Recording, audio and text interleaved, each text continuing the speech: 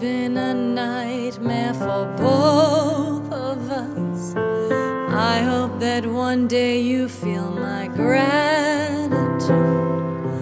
I don't wanna be the one that holds us back. I feel like this has put a dent in our path. How can I pave a way to our new future? I'm lost in my pain, in fear you won't want to wait. Wait for me, please wait for me. I hope that I am worth the wait. Wait for me, oh wait for me.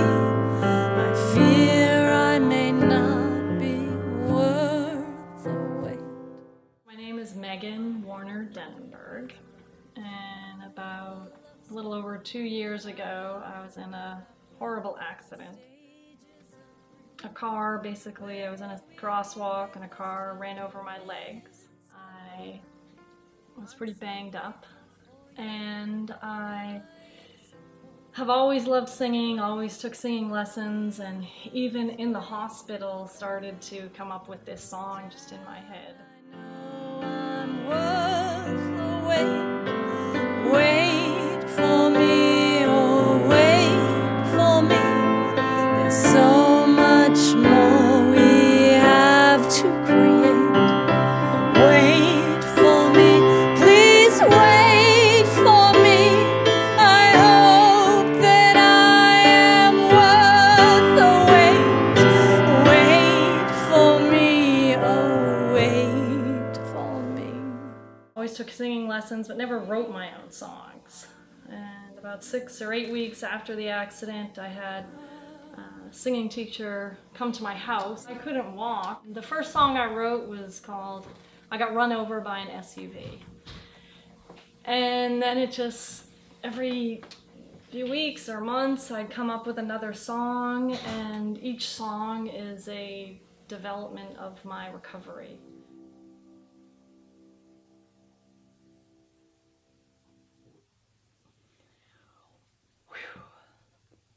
Yeah, I liked that one. Yeah, that was a good one. Were you happy with yours? I was happy with mine. Yeah. Can we hear it? Yeah. I was playing golf in Sharon, Mass. Just finished the 18th hole, went out to my car to check my cell phone, and I got a message from a stranger saying, your wife was run over by a car and she's at Mass General Hospital. And then I went to Mass General Hospital and saw her bruised, cut, broken, concussion. She was fighting for understanding of why this happened to her on a crosswalk at a stop sign, that she was crossing the street and this girl didn't stop, went through the crosswalk, made a turn, ran over her legs with both wheels, front and back, and gave her a concussion as her head hit the car. And she just kept on going for about 100 yards until she stopped, trying to understand what happened. It was horrific. She needed something that was cathartic to really get rid of the pain that she suffered mentally and physically. And thus she started writing songs. This is my songbook, and I should probably, kind of has all my notes on where to take my breath and what the song's all about. I mean, I know I wrote the song. I know I came up with it, and I should probably be able to memorize it, but it doesn't really happen. 1, 2, 3.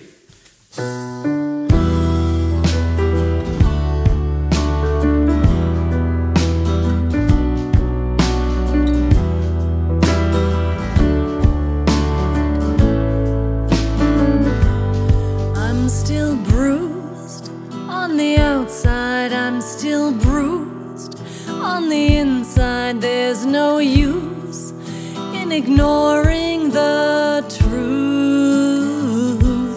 I'm still numb on the inside, I'm still numb on the outside.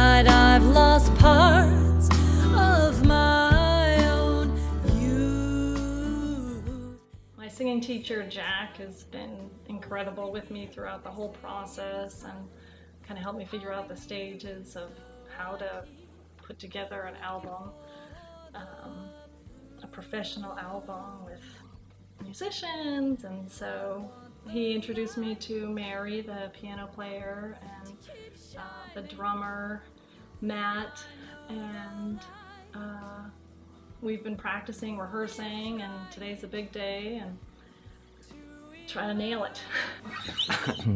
My name's Jack Byrne. I'm a musician, singer-songwriter, music teacher, Megan's teacher.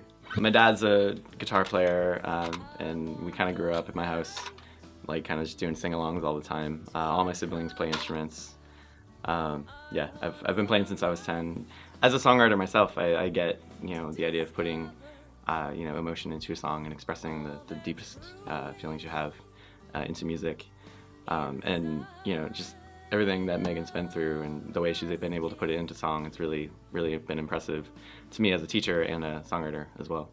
She's come a long way, you know, you know, what happened to her really, you know, shook her up, and I think I've witnessed her kind of heal throughout that whole process, and kind of find like a newfound confidence as well, in both just like in life, but also in her musical abilities and in her voice. You can hear it as well. Next song we're going to do is Crushed. It's my favorite tune. It's a big one.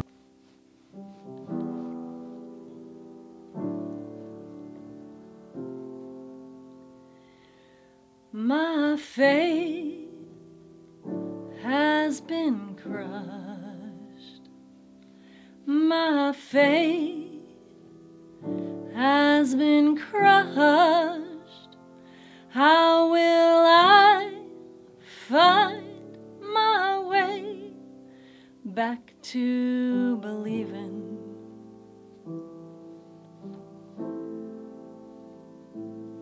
My faith has been crushed.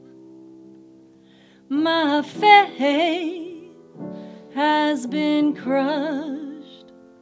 How will I find my way back to believing? I feel like everybody goes through tragedy and everybody goes through illness and horrible experiences in their life, and music has been such a healing way for me to express all that I've been through. Luckily, not too many people get run over by a car, but it's been so incredible to be able to express how I feel through the music. One thing that I'm very grateful about the accident is that it has really gotten me to appreciate life. Every day, every moment, we never know what's going to happen. And singing, it just feels so alive and so real and so perfect in a way. You know, when I nail a song and just write a song that just moves me, it feels good. It feels healing. So it feels pretty incredible to have my voice on tape, and you know, I've been thinking about this for a long time, and to actually hear them is kind of mind-blowing. Yeah, a lot of emotions. You know, going back to how I felt when I wrote the songs, it's, you know, gut-wrenching at times, and I can't believe how far I've come. And, you know, just kind of dreaming about the possibility is scary and exciting of what I could do with my music. But I realize how important it is for me to create music. And I was thinking last night that I remember as a kid always wanting to be Judy Garland. Like, I always wanted to sing and dance and be in The Wizard of Oz and sing Somewhere Over the Rainbow, and I just can barely believe that I actually wrote all these songs and sang them and that they're a real live thing.